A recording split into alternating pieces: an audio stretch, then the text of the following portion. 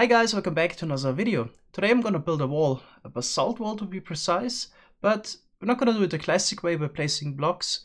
Gonna make it a bit more efficient. Just have to place down some lava and then generate the wall. Of course, we're gonna use the new Basalt Generation mechanic. It was added in the last snapshot. So if you have a lava block on top of soul soil and blue ice next to it, it would generate basalt. Okay, so the idea to get a wall would be you place down a couple lava sources against some blocks and let it flow down. Then we're gonna push in the soul soil and the blue ice block and generate basalt here. And we're gonna do that for the next block as well. So next we're gonna push this over and generate another block. Yeah, one block over, and so on and so on. And this way, if we do that for the whole length, we would get a line of blocks. And at the end, I want to push everything down and do it for the next slice. But yeah, you can already see one issue here. The basalt blocks here actually prevent the lava from flowing down. And it doesn't spread, yeah, one block over here. So we actually need to get rid of those basalt blocks somehow. And I think the best way to actually do that would just push in one block in. This way the lava can flow again. A simple flying machine that does the job might look like this. So here we have a piston that pushes the basalt blocks out of the way so the lava can flow again. Okay, let's launch it here. So generate the basalt immediately and push it one block in. Okay, now we can stop it here. And now we could either send the machine back and then push it one down, or we actually try to generate basalt on the way back, so that we push the machine down on each step of the way. But we actually have a problem. This piston here on the way back would actually punch out the lava right before we could generate the basalt. So we would either need to get rid of the piston somehow, place it somewhere else, or not power it with the observer. So I'm just gonna refresh the lava here real quick, move the basalt. We can show you the problem. We would try this from this side here. Okay, let's launch this.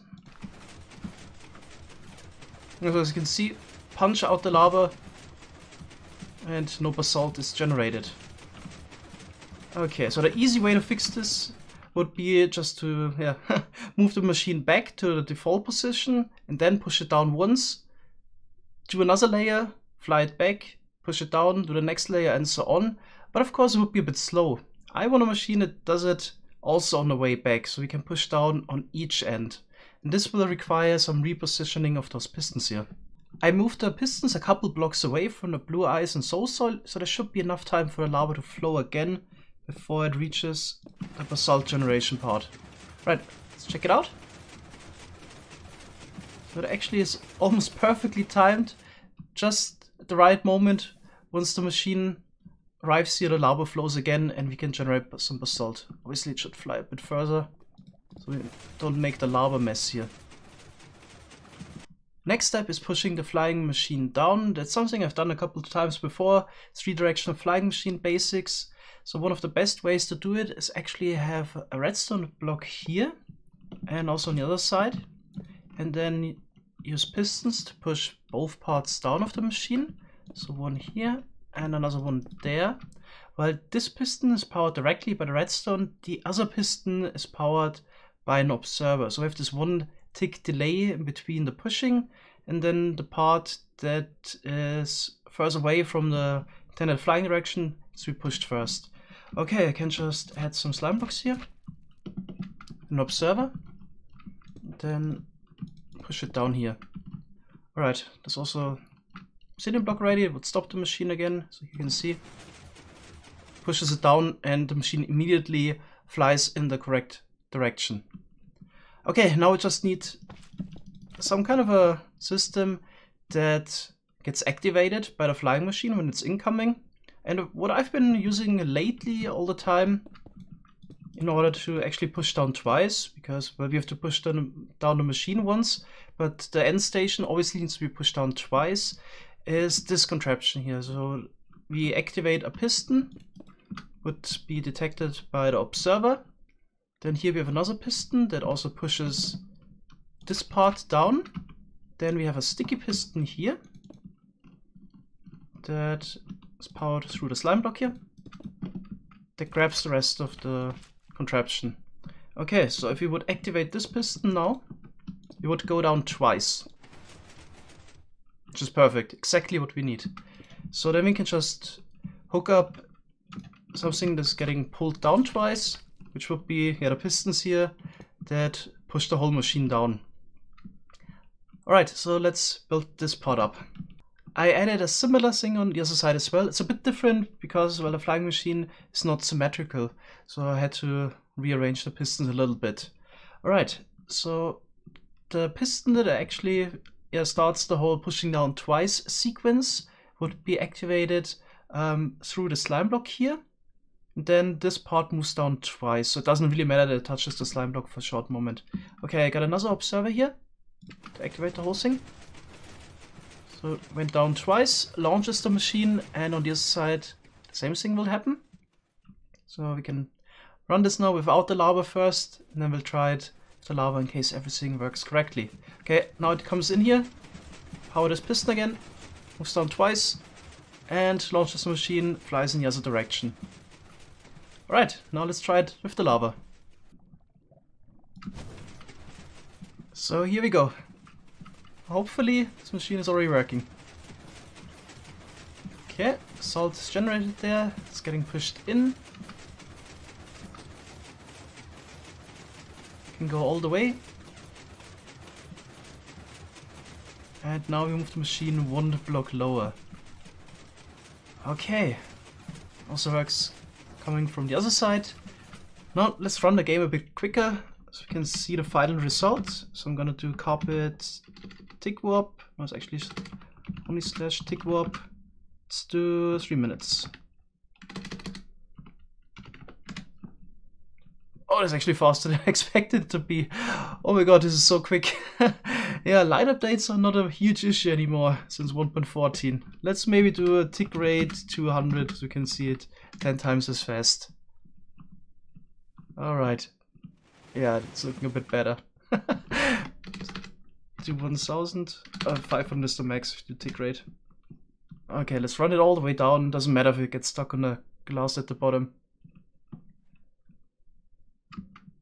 Couple more blocks, and then we can reveal hopefully the basalt wall. There we go, now it stopped. Now let's actually keep the tick rate high so the lava dissipates a bit quicker. Let's place down some blocks, get rid of the lava. Of course, you could also use a bucket. And here we have our nice basalt wall. It's getting unveiled. Yeah, for some reason you ever need to make a huge basalt wall, I guess this is the way to go. Alright, so in case you want to build this machine as well, but this was a bit too quick for you, here's a block by block tutorial. Alright, so we want to build a basalt wall right here. So that means this part needs to be 1 block further to the back. Okay, I'm going to remove those blocks again. And now we can add the flying machine parts to it. So we need a sticky piston that points into the slime block here. One that points the other way. Then 3 slime blocks around, and then we need the piston punches the basalt to the side, and the bottom observer powering both those pistons through the slime block. Okay, then let's go over to the other side. I'm gonna add 3 more slime blocks there. Observer facing this way. Here we have a normal piston and an observer pointing into the slime block from the bottom. Okay, then next we can also add the redstone blocks. So an additional block here, redstone block on top, and another one here. Okay, then you can add the end stations. So I'm gonna leave a 1 block gap in between, have the upwards facing piston here. Here we have an observer pointing this way, another normal piston pointing down, then 2 slime blocks here. Observer to power the sticky piston there. Then we need actually honey blocks, because it would touch some slime blocks here. So 4 like this, then an observer and a sticky piston here. Then we go up 2 blocks and 4 blocks over like this. We can add a normal piston here and one on this end. This needs to be powered by an observer. Alright, then the part is done. And now we need to go over and build the station on the other end. Obviously it depends how long your wall will be. Okay, I'm just gonna go over 20 blocks or 15 blocks for the demonstration. This piston that will activate the mechanism needs to be 1 block lower because this part will be pushed down. Okay, right in this place, I'm gonna remove the scaffolding there. Then again, observer, piston facing down, slime blocks, then observer pointing into the slime block here, sticky piston, and 4 slime blocks like that. Here observer and sticky piston and 5 slime blocks. Piston facing downwards here, observer on top, and the other piston goes right against the 3rd slime block. Okay, then we just need to put in the lava.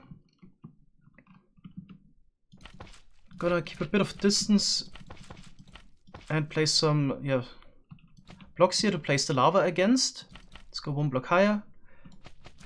So that shouldn't be too close to this part of the machine, so it doesn't spill over the flying machine while it's going down. So we're gonna keep 1 block of distance here in between. And yeah, it needs to be placed here so the lava is gonna flow over to soil. Okay, let's add more blocks. And here we want to keep 3 blocks of distance in between so the lava doesn't spill over. Okay, let's get the lava. Place it against the slime blocks. Okay, now it's flowing down. And now we need to get a fire charge to launch the flying machine. So place it against the observer here. And hopefully, if I've done everything right, this should be working.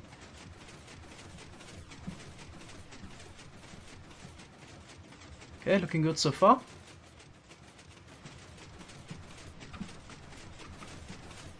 Yep, the other side as well. Okay, so in case this is taking too long for you, you can also use a non-movable block like obsidian and place it in front of the flying machine to park it. Ideally you would park it outside of the range of the lava. So ideally just put 1 obsidian here in between. Now the lava doesn't flow over the flying machine. I can launch it again using the fire charge.